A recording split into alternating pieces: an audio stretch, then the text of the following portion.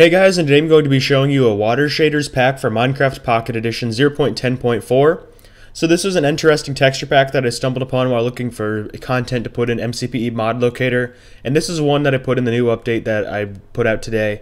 And I wanted to also make a video on it because I think it looks really pretty cool, and I thought it'd be worth showing. So I'm just going to go ahead and load up a world here. Let's see.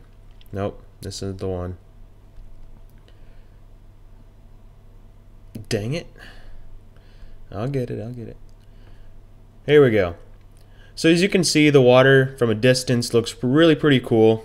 Has that shaders look to it. There's no waving or anything, but the problem I found so far is when you get close to it, you can already see it a little bit. When you get close to it, it returns to normal, but water that's off in the distance has that effect to it that makes it kind of look like shaders. And the icon I'm using for this video, or the thumbnail I should say, is of this river, and you can see from a distance where I was taking the picture. It looks pretty cool. Also, it has that Optifine grassing where the grass wraps around the entire block. You can see here. And another weird thing that I noticed is that's the TNT block.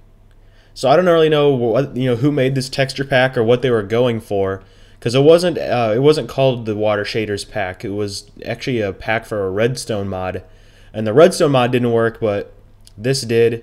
The water shaders part of it worked, as well as, the Optifine grass thing and the TNT.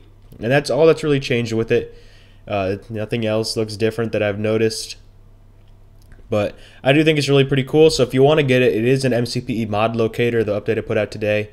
And if you don't have MCPE mod locator, you can get it down in the description. I have it down in the description of all my videos. So I hope you guys enjoy this video, and I'll see you guys in the next one. Thanks for watching.